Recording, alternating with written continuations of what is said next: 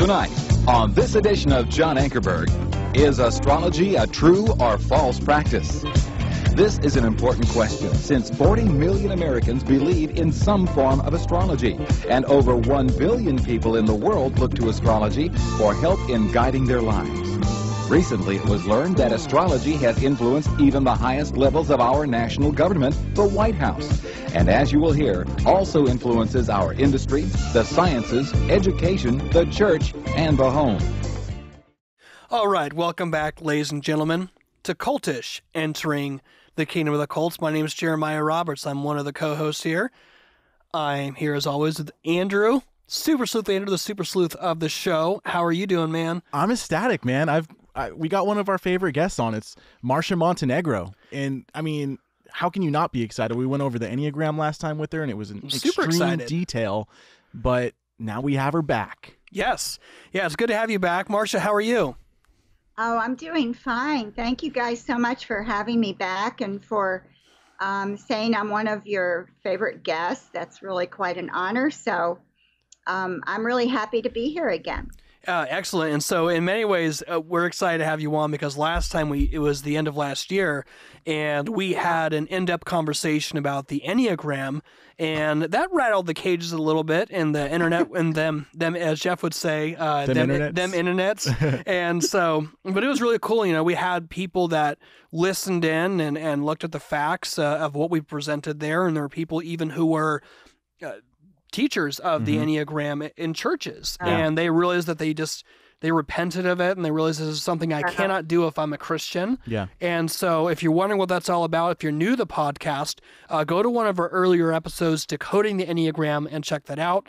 So, Marcia, it's always a pleasure to have you on, and in many ways, because astrology, that's your forefront, that's your area of expertise, and even a lot more than you'd say the Enneagram. In many ways, what we want to do is we want to give you unprecedented permission to just show this for what it is, and in many ways, we want to release the Kraken. So on that note, we got to play this little clip here. Release the Kraken!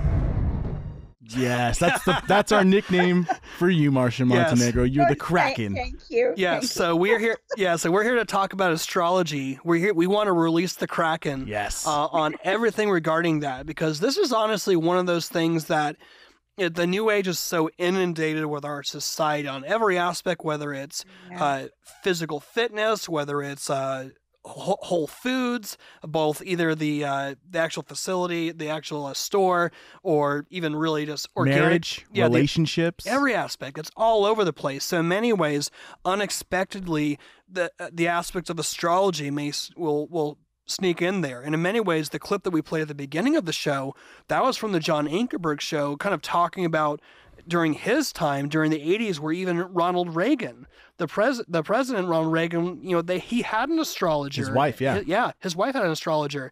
And so a lot of big fascination back then, and even more so now, given where we are.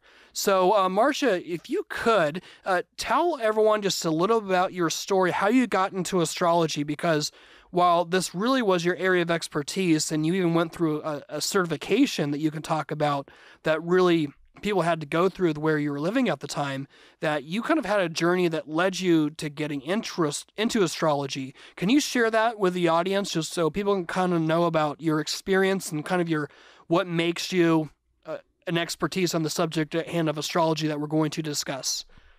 Yeah, sure. I had an interest in astrology in high school. And I don't know why. I can't remember exactly when it started, but I know I had a very strong interest in it. I read the horoscope columns in the paper by Jean Dixon, who was very popular at the time, although she was a psychic and not an astrologer. And I continued to have that interest in college, and people would ask me about zodiac signs. I didn't know a whole lot, but I knew a little bit more than other people.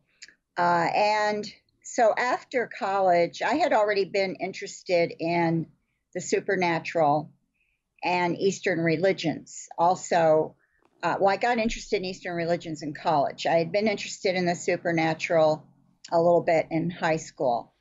But my interest in those two areas continued after college, and I was seeking things. I was interested in contact with the dead. I was reading books. I went to psychics. I went to an astrologer. And then I decided that I wanted to learn something that I could use, because at this point I was like a student who was reading and listening to other people. And I wanted to be able to learn something that I could actually do on my own. So that was sort of my motivation. And astrology is what really had fascinated me and was the only thing that I wanted to actually learn, really take the time to understand, even though I honestly didn't really know that much about what was involved. So I did start taking some astrology classes, and they were offered at this place in Atlanta. And when I realized what I realized at the beginning, it was kind of a rude awakening. That at first it's all math. You have to learn all these formulas to calculate the chart. And that was really, really scary because I'm terrible at math. So initially I thought, oh no, I don't know if I can do this. I was really kind of afraid. And I thought maybe this is a big mistake. I don't want to do any math. Mm-hmm. But that you have to. So I just kind of, forced myself to stick with it, and I learned it. And then you get into the interpretation, and I was, just learning in the class, and in Atlanta, which is where I was living at mm-hmm. the time. It's where I went after college. They had a very unusual setup. And the setup was that in order to practice legally in the city limits, you had to have a business license. But in order to qualify to purchase the business license, you had to show that you had passed an exam that proved you knew astrology. And the reason they had this like this is because years before, practicing astrology was illegal in the city limits. And this is true in a lot of cities. It's classified under fortune telling, and a lot of cities have laws or ordinances on the books that fortune telling is illegal. They're not always enforced, but they're on the books. And so the astrologers in Atlanta, one in particular, wanted to change this and went to one of the city council people and said, look, there are serious people who do astrology. We're not fortune tellers. We're not like con artists. We really know our stuff. And what we should do is just make sure people who say they're astrologers really know astrology.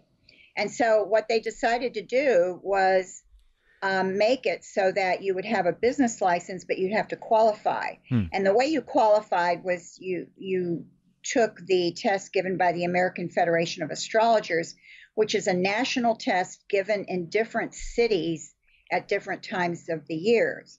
And that's very hard to do because you often have to travel to another city if they're not going to come to your city.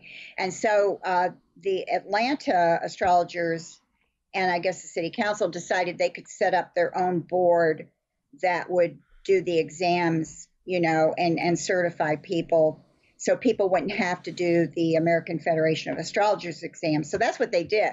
So basically, they set up an exam, and you would sign up for it, and you would take it. You would go to City Hall. I went to City Hall, and I took the test in City Hall.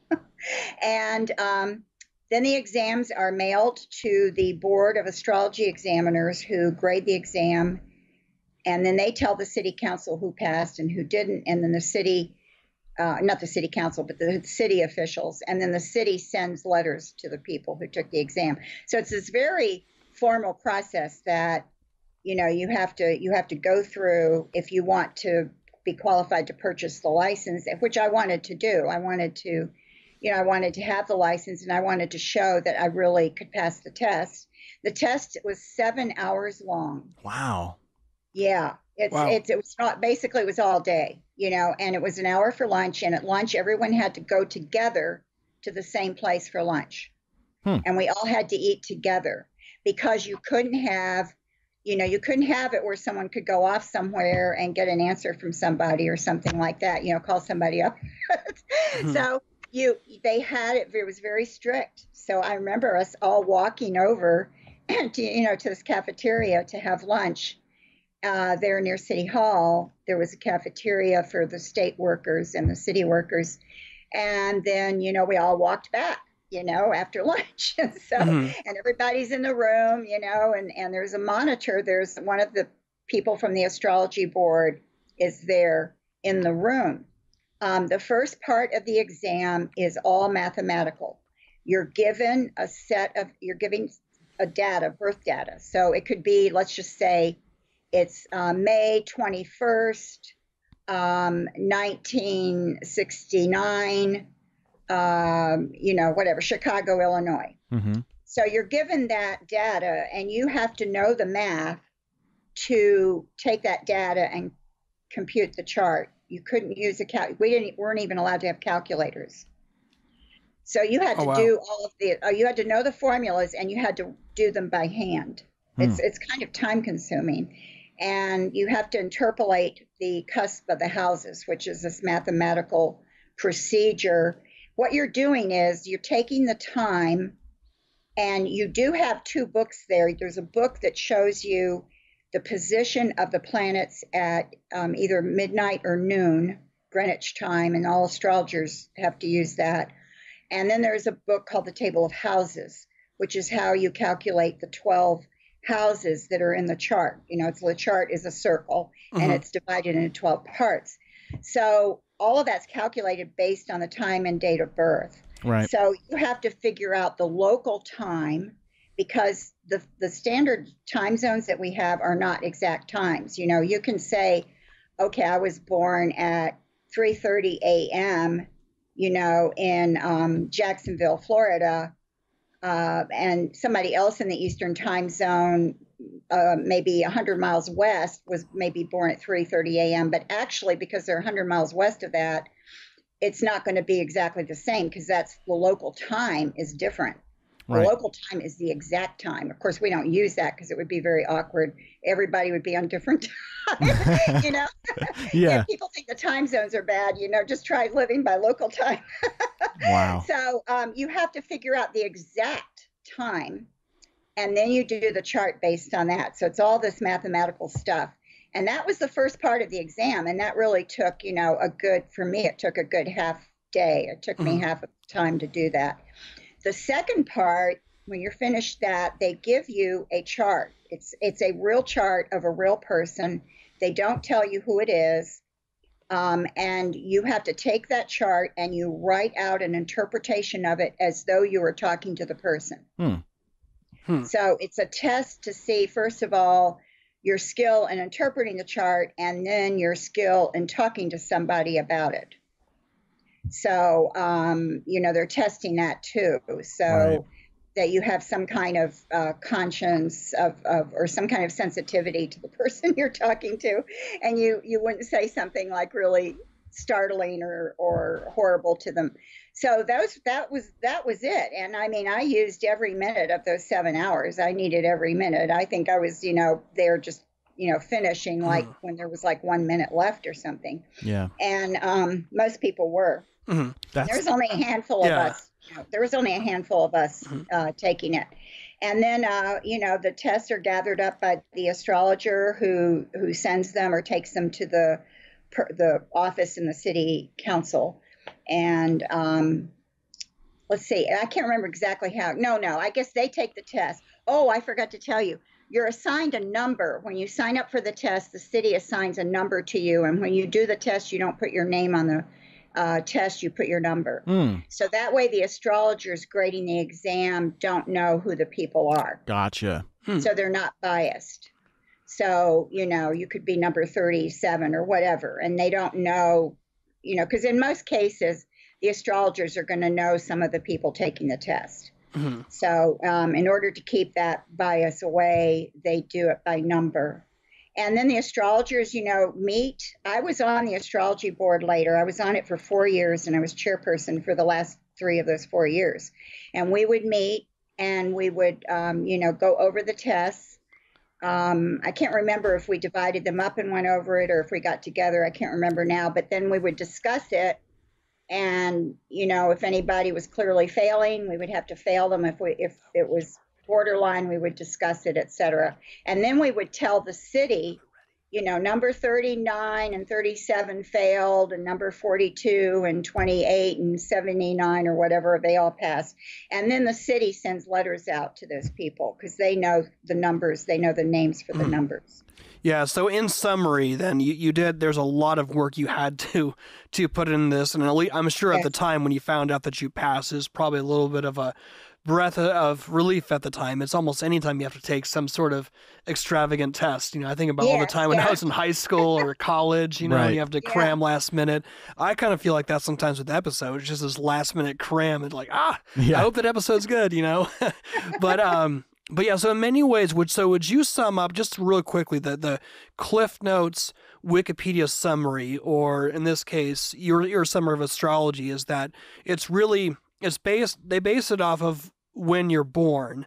Is when you're born, where the universe is at, how the universe is aligned, and what the stars and planets basically say about you and your identity. That's what it is in summary. There's a lot of different aspects depending on the culture and everything else.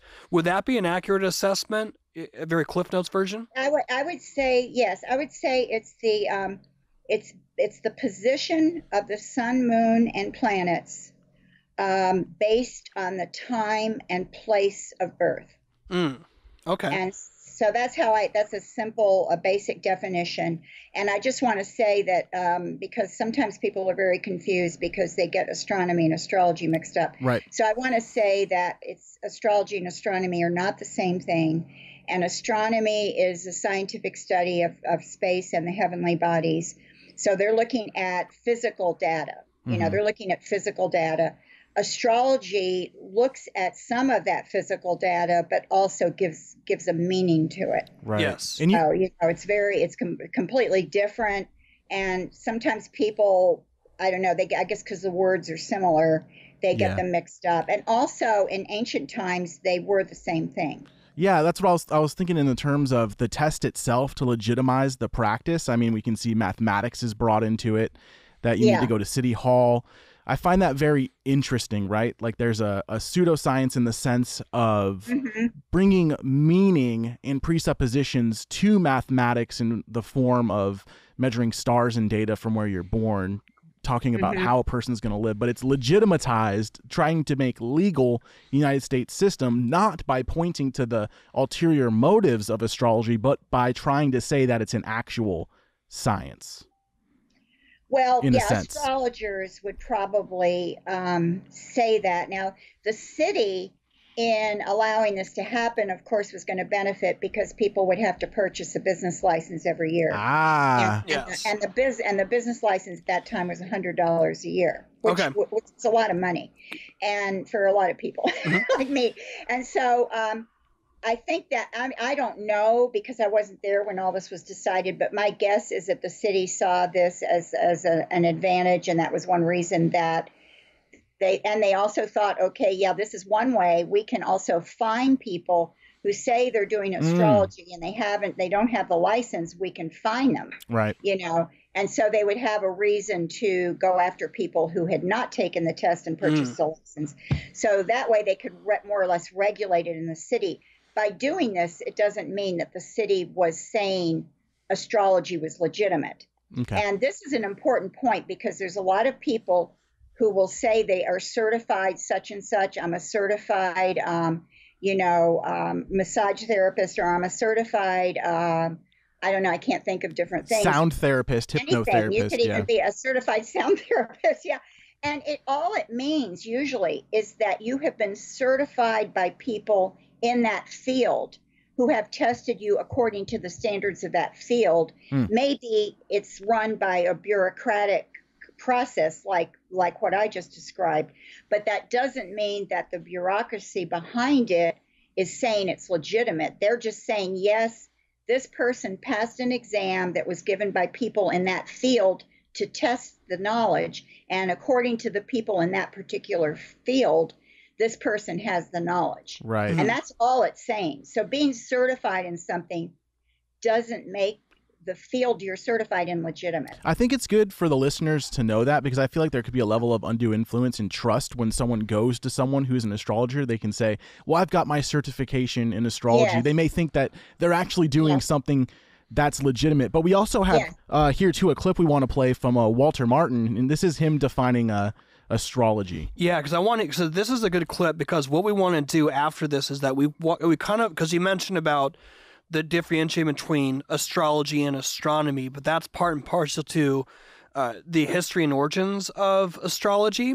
And so I want to play this clip from Walter Martin. I definitely want to delve into that, because within the history, from the history of astrology come a lot of the terminology that we want to get into. One of the things that Walter Martin was fantastic with doing during his ministry is that he would always define terms. So a lot of the words you hear that we'll mention, you probably have heard them either in movies, just in every movies, music, different, like I said, all the different aspects of health, food, nutrition. You probably have heard a lot of these personal development, the personal development industry, Tony Robbins like material. It's all over the place. It's everywhere. And so what we're going to do is we're going to play this clip from Walter Martin, and then we're going to jump into. Yes. We're going to release we're going to release the Kraken right after this. Yes. All right. Here we go. Here we go. Here's Uncle Wally.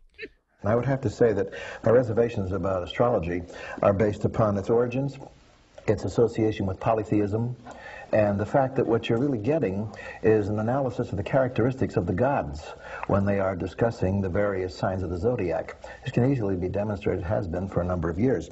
Actually, the Oxford English Dictionary gives an excellent definition of this. It says that astrology is the art of judging the occult influences of the stars upon human affairs. And this is where astrology has always been coming from as far as the Christian church is concerned and Judaism is concerned. There's nothing to be said good about astrology in the Old Testament as connected with polytheism and paganism. And I think if we're going to deal with it honestly from a Judeo-Christian perspective, and this is a country which espouses that perspective, the United States, then I think it'd be a good idea for Western civilization to take a good look at the origin of it and not be misled by the fact that scientific information and other things are brought in an attempt to establish it.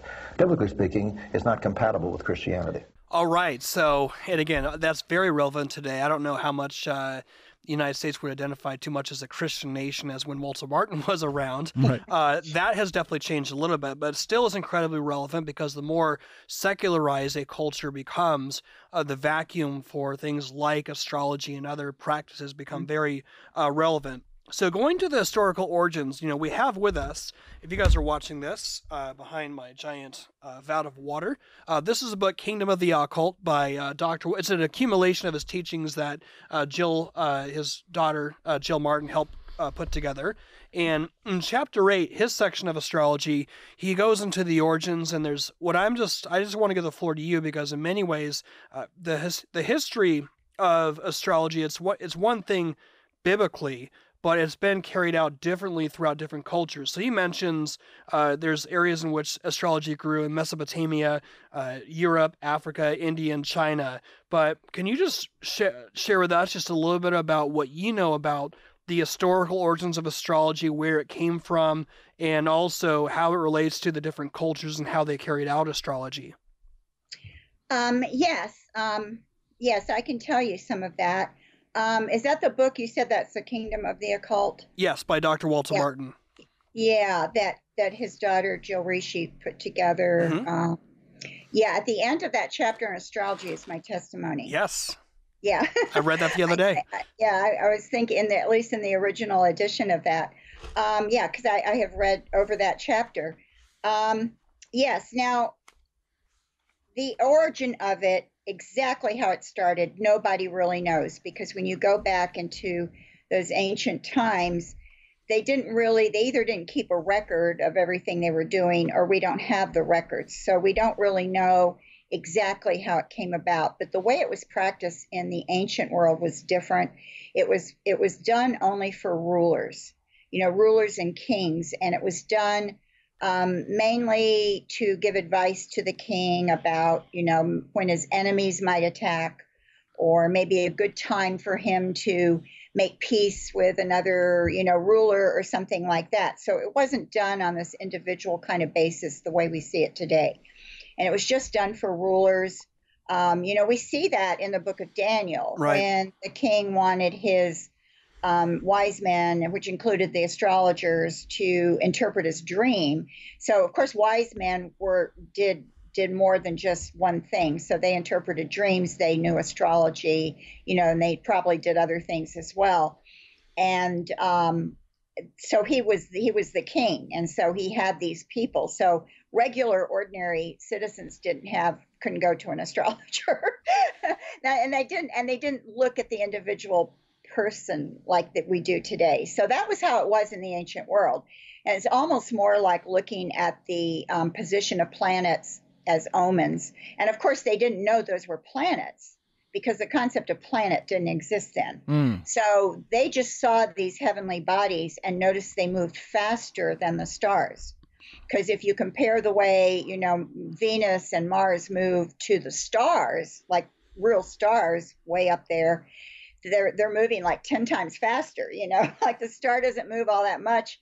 But here's this planet, Mars goes around the Earth every 2 years, and Venus goes around faster, and Mercury's even faster. And then as you go outward, of course, they're slower, and they could only see up through to Saturn.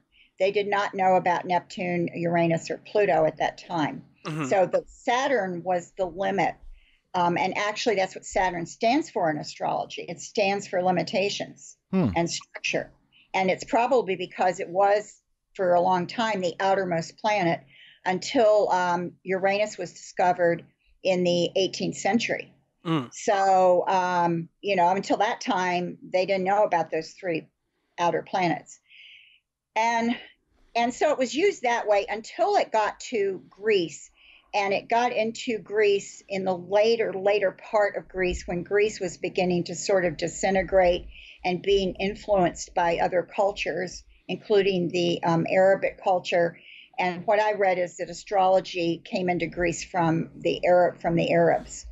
And they started adopting astrology, and it was the Greeks who first used it for individuals.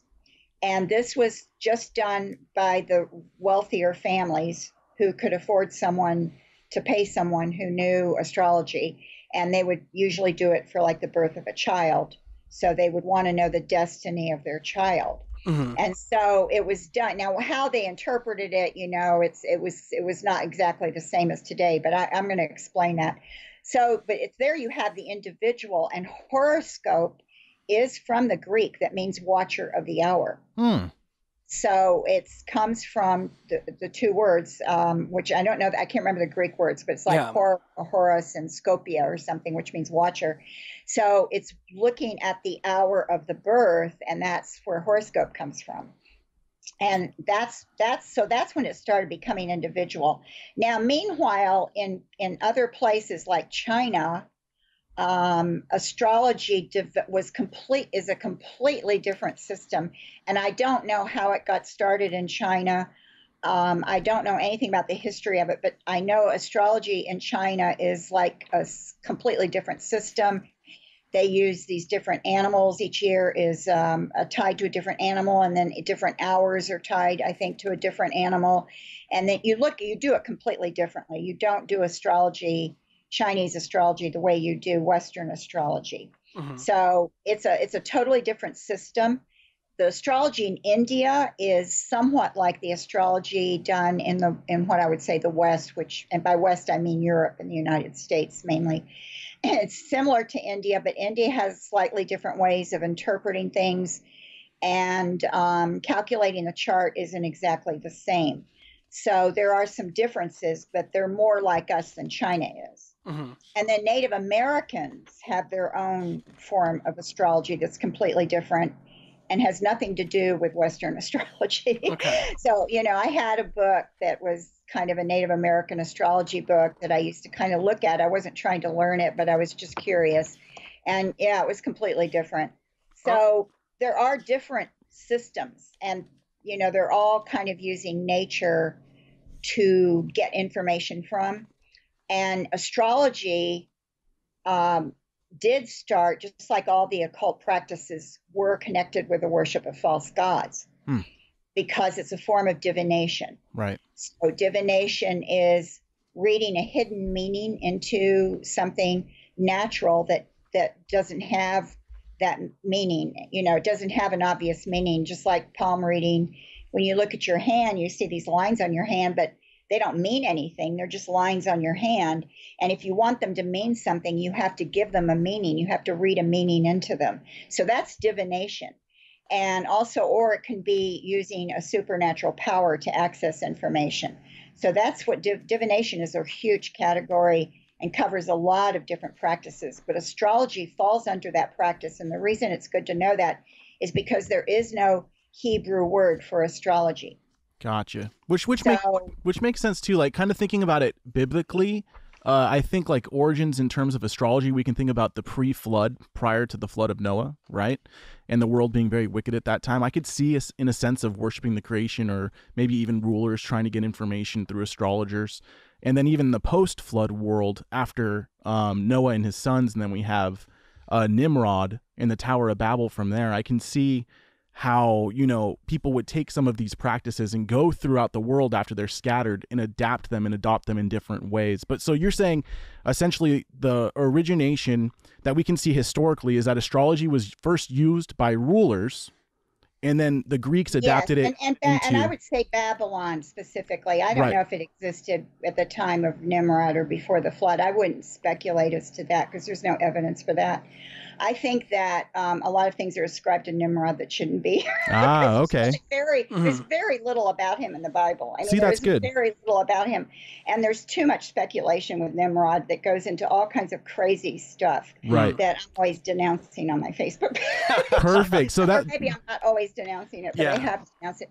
So I would say, what we know of astrology is that it was with the Babylonians, and in fact, in Daniel, sometimes the term Chaldeans actually means the astrologers. So that it's like an equivocal word, and we know that it was practiced there. We know it was, and in fact, Isaiah 47 is a judgment on Babylon, and part of the judgment, if you read that, it's not a real long chapter. I think there's only like 15 verses. The judgment is denouncing their occult practices, and astrology is mentioned towards the end. And so I wanted to explain that because when I said there's no Hebrew word for astrology, I figured some people hearing this are going to think, but I've read it in the Bible. I've read it in the Old Testament. I've read the word astrology.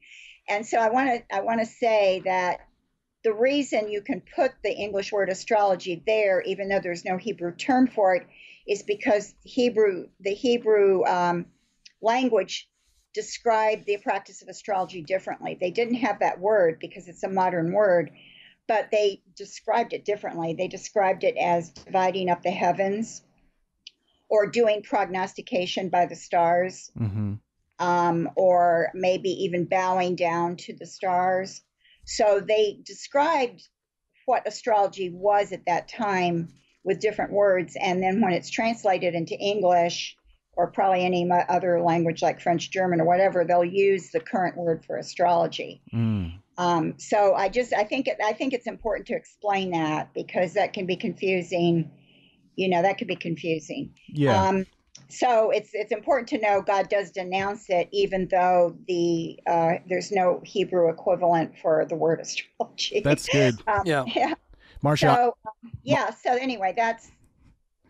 So I haven't gotten through the history yet. You are. No, that's good. But no, I want to say something real quick. That okay. I'm glad that you did bring that up with Nimrod as well, because it's good to keep us level-headed, even in terms of correction, because like you said, there is a lot of crazy rabbit holes you can go down, and that's perfect. And I actually have Isaiah 47:13 through 14 pulled up. I already had it pulled up, so I just want to read what it says real quick. Oh, okay. It says, you are wearied with your many counsels, let them stand forth and save you. Those who divide the heavens, who gaze at the stars, who at the new moons make known what shall come upon you. Behold, they are like stubble. The fire consumes them. They cannot deliver themselves from the power of the flame, no coal for warming oneself is this, no fire to sit before. So not even the astrologers, in a sense, can save you from the wrath of God. Right. What translation? What version was that you That, read from? that was the ESV. Oh, okay. Yeah, that was good. I like that. I like the way they translated that, because other if you read other versions, it'll just say astrologers. But they said the divide up the heavens there. So I thought that was good, because that was one of the terms in Hebrew that refers to astrologers. So that's a verse I often point people to, among other things, when people want to know what does God say about astrology? Does he say anything in the Bible about it? And he does. And so that's one of the good passages to know about. And so astrology was, for a long time, then it became for rich people in Greece, and then it gradually spread. And we know it got into Europe and was very used quite a bit. Actually, in Europe, it was used for medical diagnoses. And they used to use astrology to diagnose you medically, because they would determine your illness based on your astrology chart, or how you should be treated. I don't know the specifics, but I know that astrology was used in some ways. And of course, that's not a legitimate way to use. It's not a good way to decide how to treat somebody. But this is before, this is like in the medieval period, when they didn't have the scientific understanding of germs and illness and how to treat things. And of course, they didn't have a lot of good medicines. This is when they put leeches on you to bleed you and things like that. So astrology was very much a part of this kind of non-scientific, superstitious worldview. Yeah. And probably, I'm not an expert on the history, but I think that it was probably accepted by a lot of Christians at the time, because it was part of the worldview. They considered it to be a valid way to look at things. So that was, along with a lot of other things that were not valid, but at that time were taken to be valid. So it was, astrology's never gone away. It's just always been with us. And then it develops, though, over time. Then you have the, what they call the Age of Enlightenment. And when you have the sciences start to develop. And this is when astronomy and astrology split.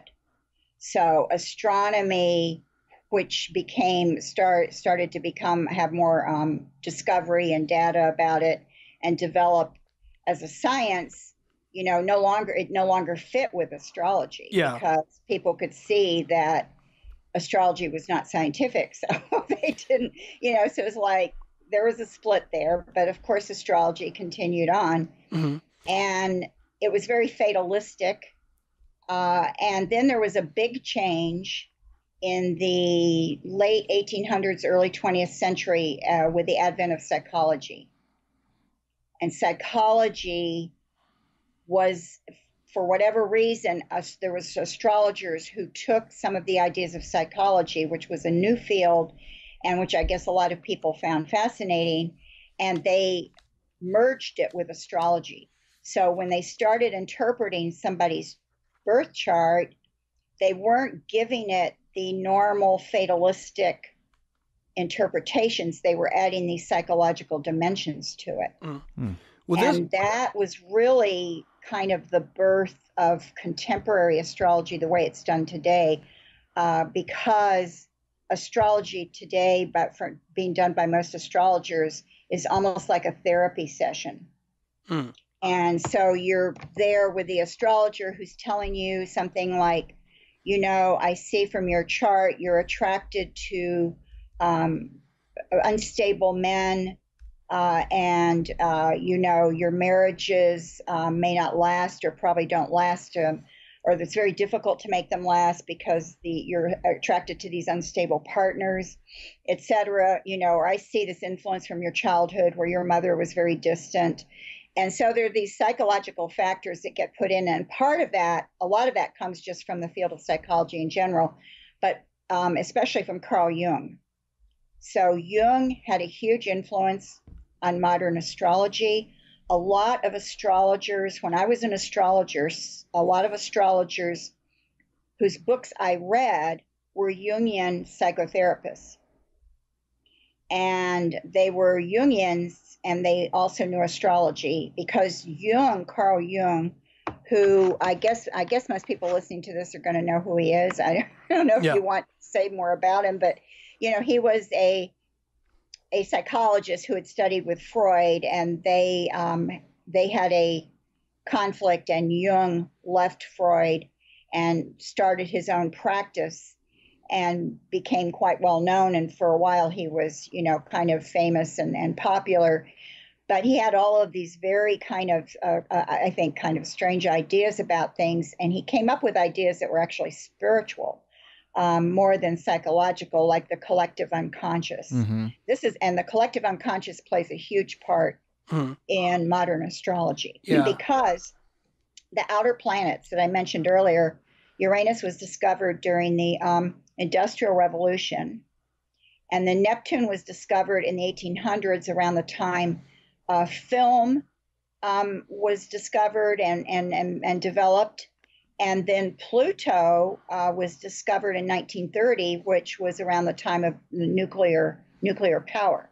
So each of those planets are connected to those things. So Uranus is a planet of invention and revolution and innovation. Neptune is a planet that rules film and imagination and deception.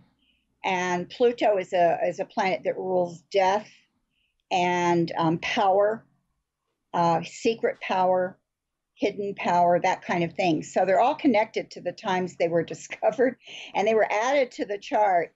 And since they move so slowly in a person's chart, they aren't looked at as personal planets so much as they are planets of the collective unconscious. So they rule entire generations.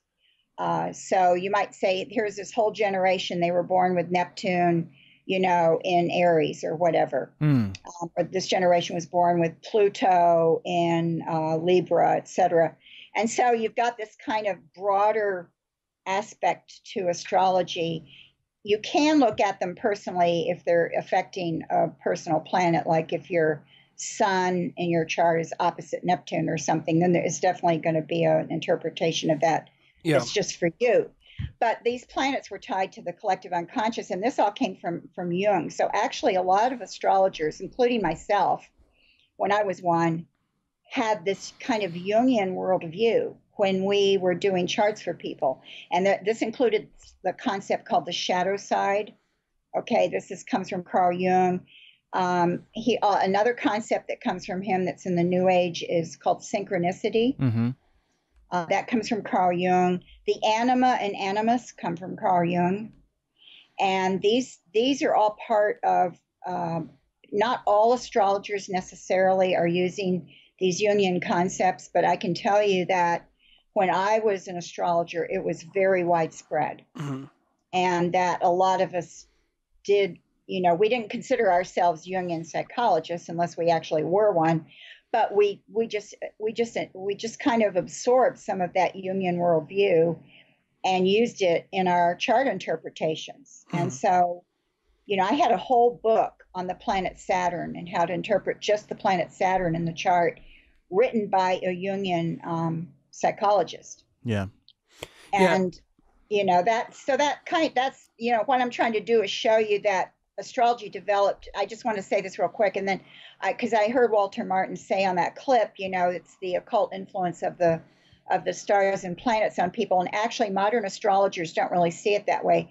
They see astrology as a pattern, and you are born at a certain time and place, such that the planets and the sun and moon will be in a certain position that will reflect your path. It's sort of the blueprint for your life. Yeah, that's really intriguing and fascinating, and it's always good to hear different vantage points. One thing I want to bring out, because we're going to go into defining terms, and because you did mention that the modern astrology, the emphasis was on psychology, and so that was they mentioned that, at least in Walter Martin's book, they mentioned in the 1930s it became, that's when horoscopes became popular. But then it talked about too how in many ways it got continually redefined into the New Age movement during the 1970s. And there's some clips that we'll play in the second episode that kind of talk about when that became an aspect of astrology. But one of the things I want to bring up before we end, we'll maybe spend 10 minutes or so talking about this, is you were talking earlier about how astronomy came from astrology. And I think what I want to just emphasize real quick is that a lot of times people will look at that and say, well, can the New Age be redeemed? Can the occult be redeemed? Because in many ways you had astronomy, the foundations of it came from people who ultimately had a biblical worldview and saw God as the creator of all things, not looking for some secret esoteric knowledge.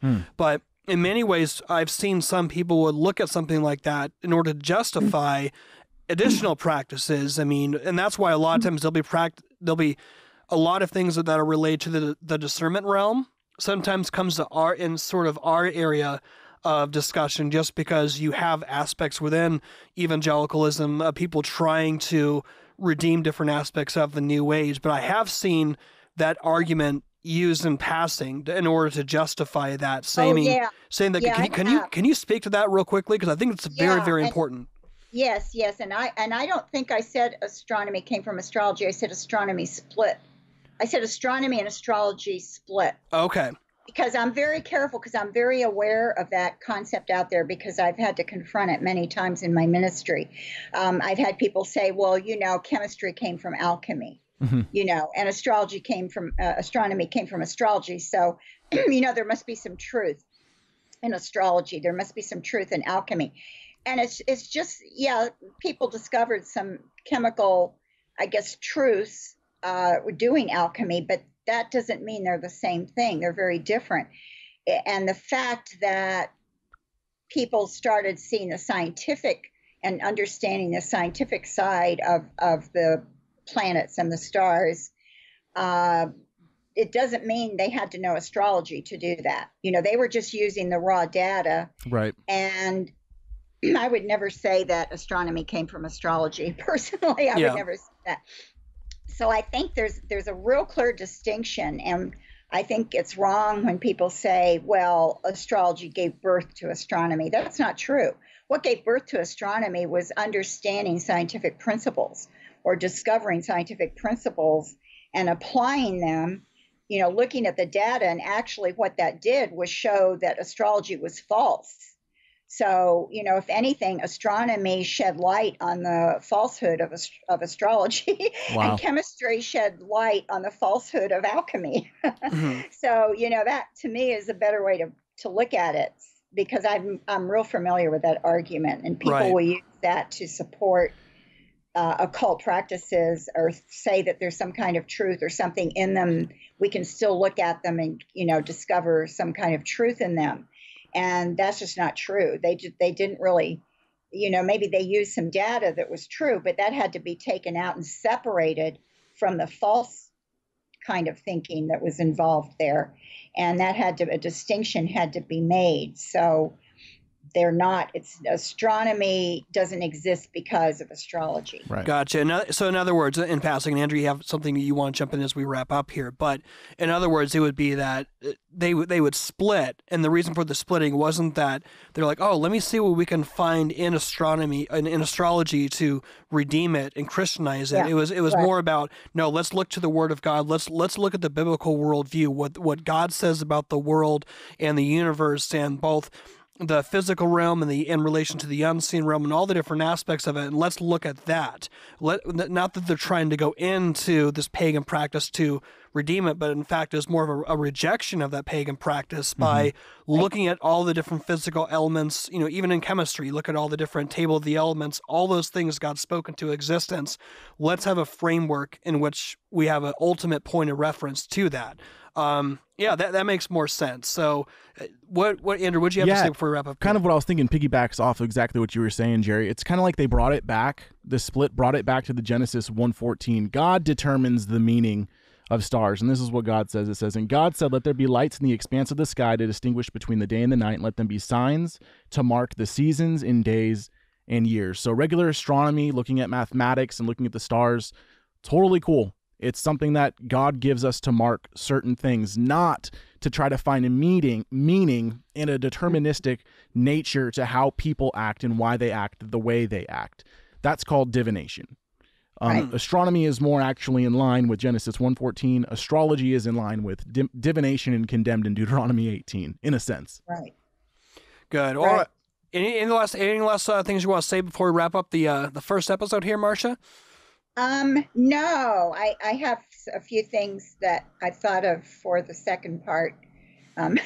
Okay. That, if you want to touch on those, because they're things that I have come across in my ministry that are related to astrology that I get asked by some Christians. So. Yeah, that'll be good. We'll bring up some of the questions. Sometimes people have objections. Okay. Can you do with that? But what we'll do is we're going to go a little further. Now that we've laid really a historical foundation of where it came from, and also too ultimately what God says about it, we're going to explore that further. But also we're going to get into defining terms, because now this is the lingo that you're going to hear as you go about your daily life, whether you're in whether you look at something in relation to personal development, health and wellness, all the different things, every aspect of life, it's everywhere. You can't escape it. So we're going to talk about that, understand what the terms mean, how do we look at that from a biblical worldview, and that'll be a lot of fun. So, Marcia, thank you for coming on and having this very eye-opening discussion, and I'm super excited to jump into